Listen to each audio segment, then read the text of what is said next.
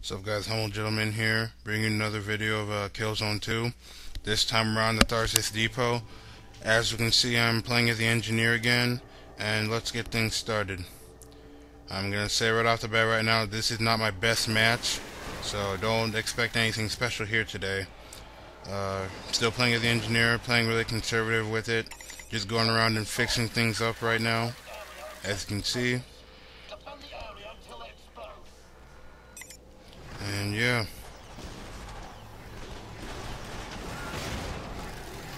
I know a lot of you guys think that my fixing things is a waste of time sometimes, but I think it is actually very helpful. For one, it bombards. I mean, you just see a bunch of red on the map. Well, the enemy team will just see a bunch of red on the map. Ammo crates, turrets, and all the like. Also, it helps out the team, so you don't always have to wait for someone to drop ammo, or you don't have to wait till you die to get more ammo. I don't know about you, but I play to win. I try to survive.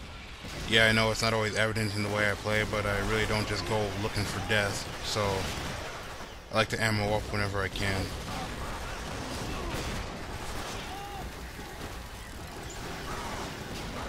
And now I'm just looking out, thinking of going to help my team. And this is the part where I decide against it, and I just go around looking for things to fix again.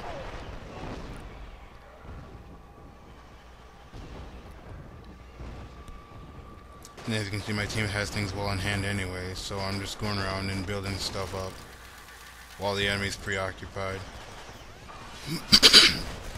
Excuse me. And that's objective number 1.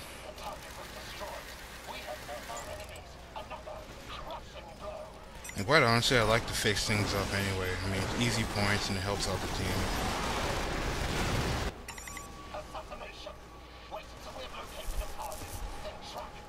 The assassination is next, and we're gonna go place a bot over here. Oh yeah, on the side note, I'm sure some of you have heard about the changes that are gonna be made to Killzone 3's controls. You know, at first I was a little disappointed that they said they were gonna get rid of the heaviness, but you know, after thinking about it and watching some E3 videos, you know, I think that'd actually be okay. Got blown up by my own bot. But back on that, I think it'd actually be okay. I mean, 1, it would draw more players out to Killzone, and 2, after watching the vids, honestly, I don't see how it can be compared to most other, you know, generalized shooters like Call of Duty. I mean, I'm hoping that it'll still have the weight, so I mean, at least from the videos, it looks like your character still has some degree of mass. He's not just a camera with a gun on a stick type of thing like Call of Duty. So I think everything will be okay. But yeah, there's a massive war on the Killzone forums right now about the controls. But honestly, I think everything will be alright. I'm still gonna get a day 1 regardless, so yeah, you can expect some vids on that when it releases. Anyway, back to the match. As you can see, it's a search and retrieve. I'm not using boost, and I'm not using the weapon I'm proficient with, so I'm not really gonna go and try and, you know, try and return that thing over there.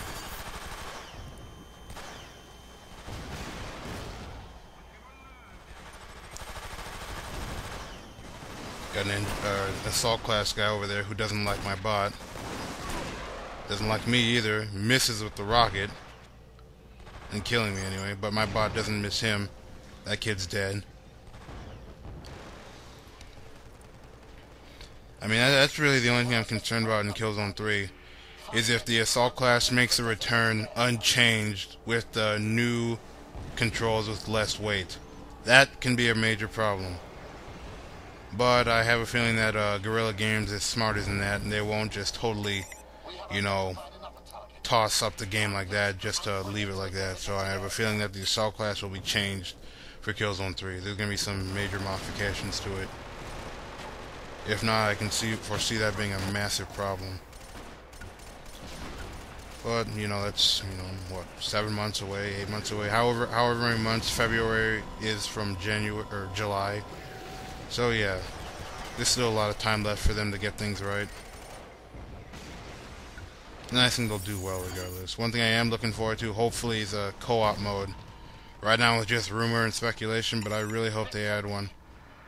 Always like co-op. I think it adds more to a game. Nice to, just play a game without having to worry about killing other players, getting teabagged by other players, or just the usual jerkitude or douchebaggery that comes along with competitive gameplay.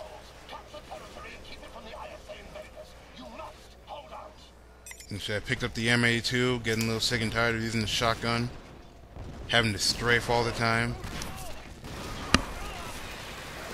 Fixing up this box because they always like to blow it up. And what is it now? Capture and hold, I believe. Yeah. Go to sleep. Shoot this little bot thing over there, so at least change its focus of direction. You want to make sure you shoot those things on the ground. It may not get rid of the bot entirely, but it'll at least force it to move to a different direction. It really does work.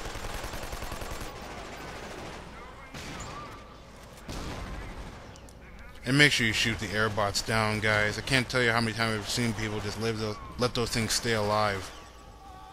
Blow that thing up as soon as it spawns. Oh, and I'm about to make a mistake here. I try to be Mr. Nice Guy and fix this guy's bot over here, even though it's halfway destroyed. And I pay for it. I kind of deserve that. I should have just blown it up myself.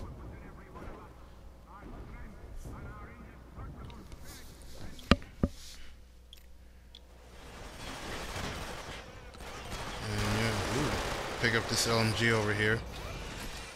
I don't do much with it, just to give you a forewarning. One of these days I'm actually going to make some videos on this LMG, just to do it. Because I'm really not good with it at all. At all.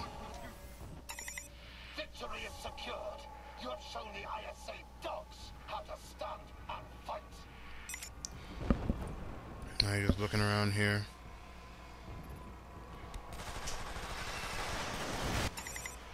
Body count. Not ready. Looks like the enemies put another spawn cloud down there. Normally that would be a very good place to spawn, but since there's like 2 or 3 of us over there that are camping that area already, it's generally not a wise idea if you're on the ISA side. I mean, you're just easy pickings right there if somebody's paying attention over here. But now that spawn cloud is gone, I destroy this bot over here. Make sure you destroy bots that are placed at, spots that don't help the team. I mean, there's nothing wrong with blowing up a bot that isn't doing anything. It's not being mean, it's not being a jerk, it's just being practical. It makes no sense for a bot to stay alive somewhere if it's not going to shoot at anything.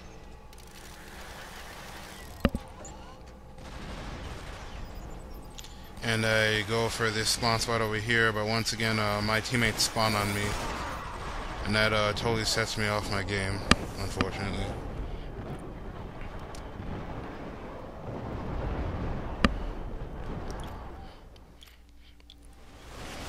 And here we are again.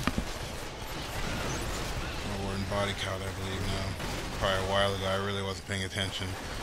But I am now, and I decided to place a bot up here. And I placed it for higher ground intentionally.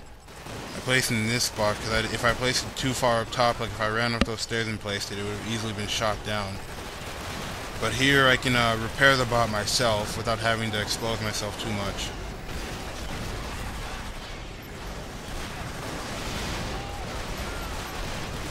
Spamming. Oh, guys. And he totally missed there.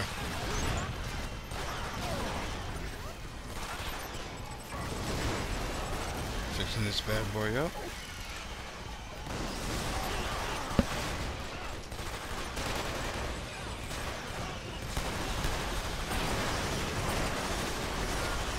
Teammate turned away.